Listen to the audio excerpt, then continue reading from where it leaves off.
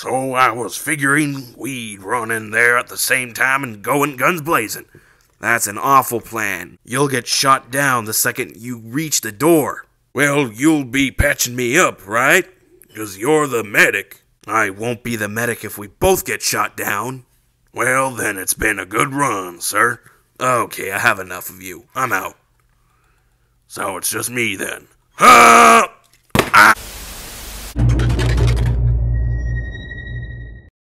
Sup guys, and in this video we're going to be taking a look at the new Transformers Studio Series Voyager Class 86, which number are you?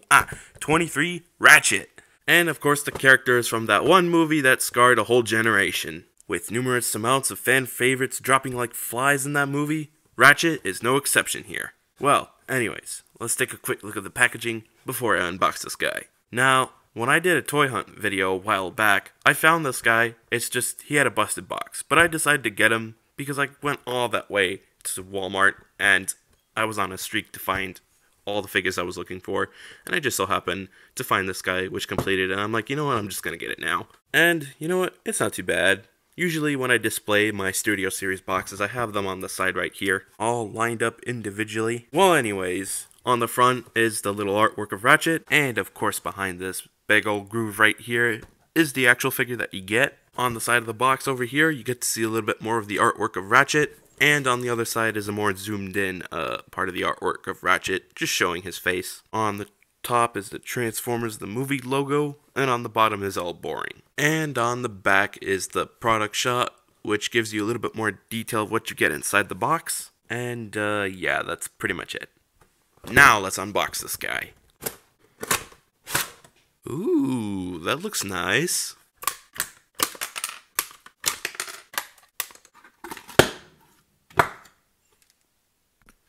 And here we have Studio Series 86 Ratchet out of the packaging. Now, first off, I gotta say, this is a really, really great repaint of the Studio Series 86 Ironhide mold.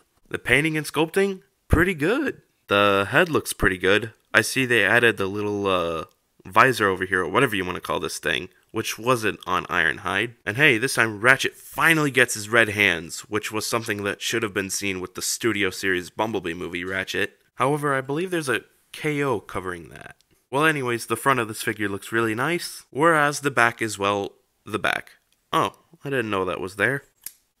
By the way, these pieces are removable. So the quality on this figure is not too bad. The joints are not too tight, not too loose. However, I do find this kibble on the side of Ratchet's leg a little bit annoying. But where else is it gonna go? Is it gonna go on the back? Nah, that's just gonna make things worse. Also, can someone explain to me how this backpack is supposed to just stay there? I mean, it's supposed to slide in, but it'll easily pop off. Oh, whatever. Also, looking at the chest, I could see why Ratchet died way too easily. His spark is pretty much protected by some glass that could easily get blown up when in contact with the laser gun. I have a feeling this figure will most likely be repackaged alongside Brawn for a buzzworthy 2-pack of that one scene in the 1986 movie where all 4 of those Autobots just basically died like they were side characters. Now, I get they were trying to replace the characters with new ones so they could sell the toys, but they didn't have to make the deaths so brutal. You could have just made the deaths a little bit honorable, which was something they did with Optimus, but not with Wheeljack, Ironhide, Ratchet, Brawn, Prowl.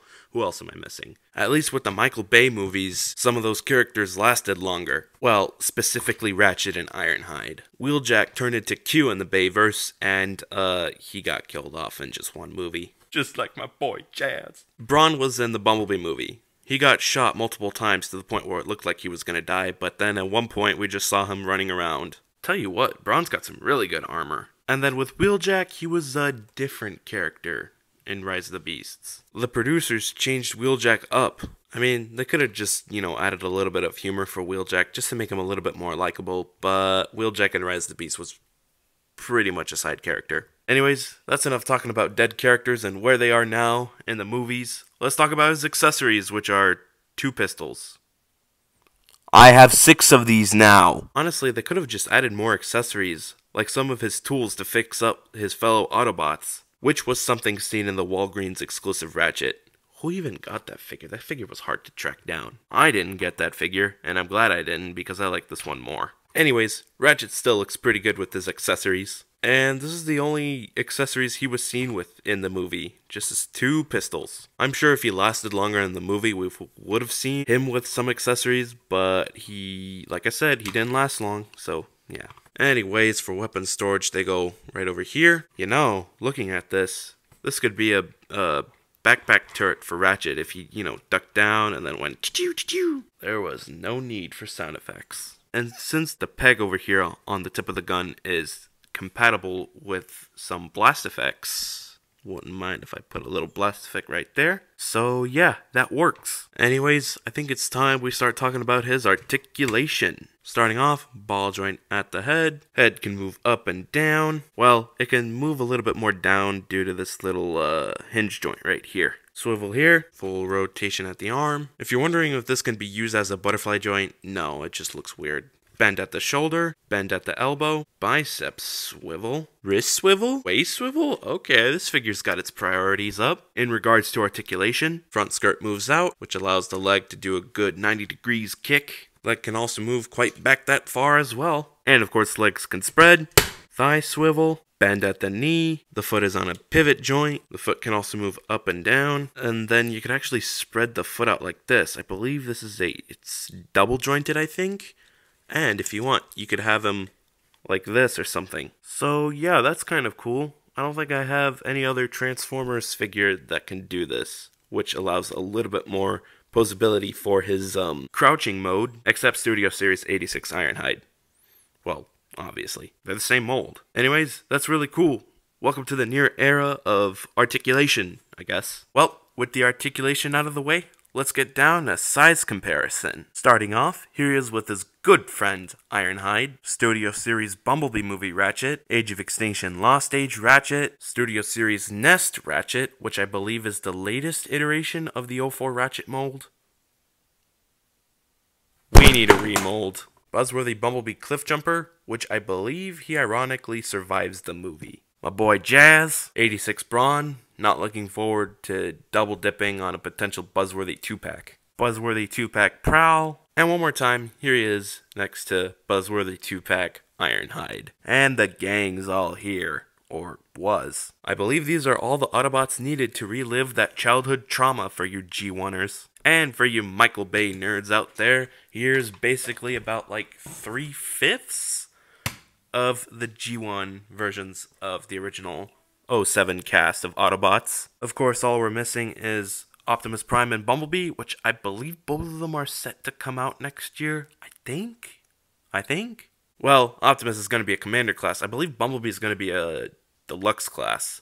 Let's hope he's not as tiny as Cliff over here. Anyways, let's get down a transformation, which I think I remember. I don't know, I watched a video on how to transform him just so that way I verify my knowledge of how to transform this guy. So starting off, what you're going to do is open this up as well, and then open these up as well, but please be careful with these as these are, ooh, that one's tight. Uh-oh, that's not, oh, oops. Please do be careful with those as they are clear plastic. Move the head down, fold in the red hands, do the same thing for the other side. Untab this and open it out. Rotate this and untab this side as well, and then make sure this whole flat section on the top of the shoulder lands on this grill section right there. Same thing for the other side, and make sure both of the arms tab in. Leave this right there for now, because then what we're going to do is untab this whole section right here, move it down, and then rotate it, which is a pain for me. And then these two tabs will peg in somewhere around there. And then I believe it's time we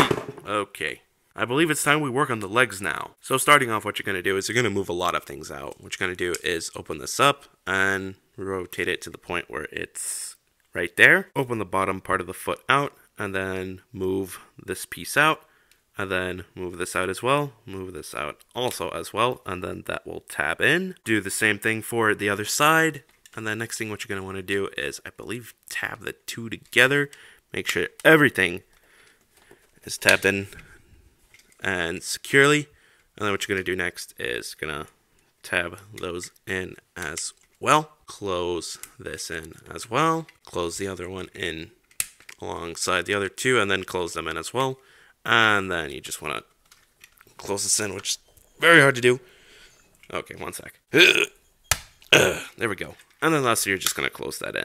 And here we have Ratchet in his van mode. And I was surprised I was able to transform this without these light pieces tabbing off. Lucky me, I guess. Anyways, this van is super clean, super solid. Feels nice, too. However, the paint does suffer from molded plastic paint and repainted clear plastic stuff. Thus, it looks a little off. However, would that stop you from getting this figure? I'd say nah. Oh, and the bottom looks nice too. And of course, the front is, well, the front. However, the bumper and the lights look way too cartoony. I don't think this is how the van looks like in real life. But I'm sure this is what the van would look like if it were animated in G1. I don't know, maybe. Here's a comparison alongside Ironhide. And of course, the alternate mode is the same, but the paint scheme is different. And Ratchet has an add-on. Also, before I continue size comparison, I forgot to add that you can store the weapons under the alternate mode. So yeah, you don't have to worry about them being on the top, since there wouldn't be anything to tab in, since these are in the way. But honestly, I prefer the weapon storage being on the bottom. It's just better that way. Oh, and if you switch the guns to the other side, it could serve as rear defense for when he's being chased, or as an extra boost. You get the idea. Here he is alongside Jazz, which is a figure I remembered how to transform. Hooray for me, I guess. And cause why not? Here he is next to all of them together. Optimus Prime and Bumblebee would be great right about now. It's okay, I'll wait. Leave a comment down below which one's your favorite out of the three over here. Well, anyways, I think that's pretty much it. I think that's all I have to say for this guy. Overall, solid figure, but a little too tiny for a Voyager class. Still worth picking up if you want to complete your Studio Series 86 shelf. If you want to get him, I believe he's around like $42, $43 on Amazon. But I did find him at GameStop once, so you can always check out GameStop too. And if not there, perhaps check out either Big Bad Toy Store, Entertainment Earth, this and that. Other than those places, I don't know where else. Anyways, if you like what you saw in this video, be sure to slam that like button. Be sure to share this with your friends as well. Turn on post notifications so that way you don't miss another video. And most importantly, be sure to hit that big red subscribe button so that way this YouTube channel could pass 5,000 subscribers before 2024. Well, anyways, I think that's pretty much it. See ya!